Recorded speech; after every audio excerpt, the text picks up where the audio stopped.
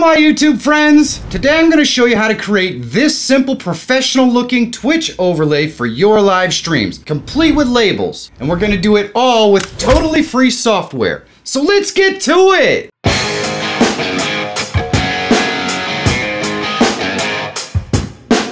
Likes and comments are super easy things that you can do to help push this video to a wider audience. So take a second down below and let me know how I'm doing. And while you're there, click that subscribe button. It's totally free and it really does help me continue to make content that helps you. So thanks! We're gonna start by creating the overlay assets in Pixlr E. Pixlr is a free Photoshop type tool that's browser based and really easy to use. There's a link in the description so you can check it out and follow along. That is the best way to learn. In Pixlr E, we're just gonna go and create a new image, and we want it 1920 by 1080. We're gonna call it overlay and click create. We do not want a background, just so you know. So now we have an empty image. We're gonna go and we're going to select this gradient tool here, and we're gonna go up to the gradient. We're gonna select this one right here, and as you can see, it goes from black to transparent, and that's what we're looking for. And all we're gonna do is draw a line up from the bottom to the top, and that's gonna add our gradient there. Looks really nice. We're gonna click on this arrow in the top left, then we're gonna grab this corner and we're going to hold down the shift key so we can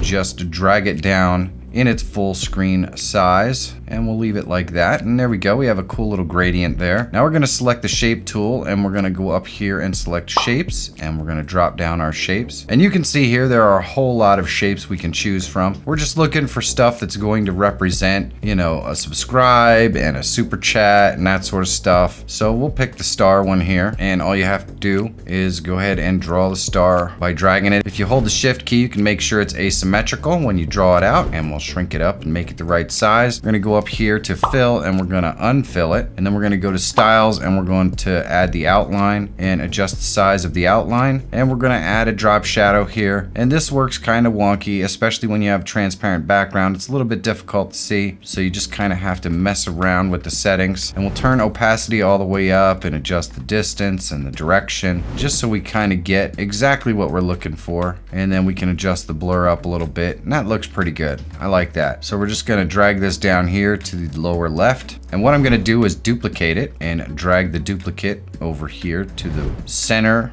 of our screen, or somewhere closer to the center. And then I'm gonna go up to our shape, and I'm just gonna select a different shape, and I think one of these pluses will work, maybe a thinner one. And there we go. And then I'm gonna duplicate it again and drag it out a little bit further down the bottom here, and we'll just go up to the top and change the shape again, and we'll try maybe this heart. I think will work. And then I just want to get the spacing right on these. So we're going to label each one of these anyways. So if it's a little ambiguous as to what it represents, that's fine. If you don't want to use any of these shapes, you can also find your own and just bring them in here. But now we're going to go up to file and export, and we're going to export it as a PNG. And I already have a file in here named overlay, so I'm just going to overwrite that. And then I'm going to go and create a new image. And this is also going to be 1920 by 1080. We're just going to call this one mask and click create. And then what I'm going to do is select the shape tool, and we'll drop this down and select the shape we want to use. Now this is going to be a mask for our camera, so any of these shapes will work very well. They're all really cool. It really just depends on what you want your camera outline to be shaped like. I'm just going to choose one of these kind of torn paper looking things,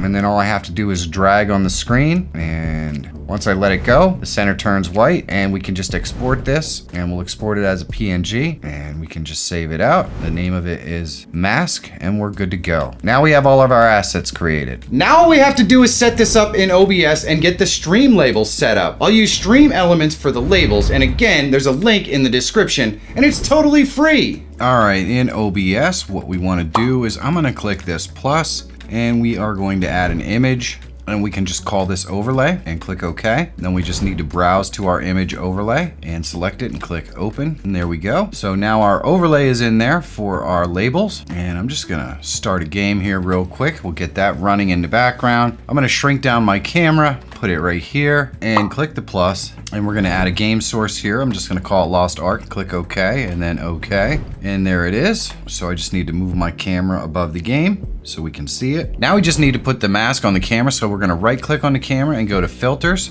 Then I'm gonna click the plus and select image mask blend and click OK. And I just need to browse to our mask and click open. And that's all we need to do. Our mask is all set up on our camera. So now it has that cool paper torn outline looking way about it. Looks very awesome. So all we need to do now is add our stream labels to our live stream and we're gonna be ready to go. Just move the camera and put it in a location here. And we're gonna go over into stream elements and we're gonna create a new overlay. And this overlay is gonna be 1920 by 1080. And we'll go to add widgets and we'll go down to labels and we're gonna go and select the subscriber and latest subscriber, last subscriber label. And you can see it puts it up here at the top. We can just drag it down a little bit. And I'm gonna click the plus and I'm gonna go to static custom and we're gonna go to image. And I'm just gonna load up our overlay image so that we know exactly where we wanna place our text. So I'll drag it on there and upload it and then we'll submit to add it in here. And we'll go down to position and size and we'll put 1920 by 1080 so it is in the exact location that it should be on our screen. And we're gonna center it and there we go. So now we have our overlay in there. All we need to do is move our text to the proper location in this overlay and it snaps around so you can just use the arrow keys to move it and there we go. So now we just need to click the plus and add the rest of our labels. This time we're gonna go to tips and we're gonna go to latest and latest tipper and you can adjust what you actually want this to say. So it doesn't have to say latest tipper. You can just put in whatever the tip is if you'd like. You can adjust what it actually says and we'll go to labels and we'll add a super chat latest and latest super chat and we'll drag that down into its proper location and use the arrow keys just to get it exactly where we want it. And we'll move these over a little bit so they're centered. And there we go. So that's all we need to do for our layout. What I'm gonna go and do is go into layers and I'm just going to go ahead and hide our image, because we don't want that showing up. We added that directly into our live stream. Then we can save this and we'll put a name on it and we'll just call it tutorial labels and click save. And all we need to do now is click this little link button at the top. It will copy our link into the clipboard. Now we're gonna flip over into OBS, click the plus and we're gonna go to browser and we'll call this one labels and click OK. And we just need to paste that link right in here and change this to 1920 by 1080.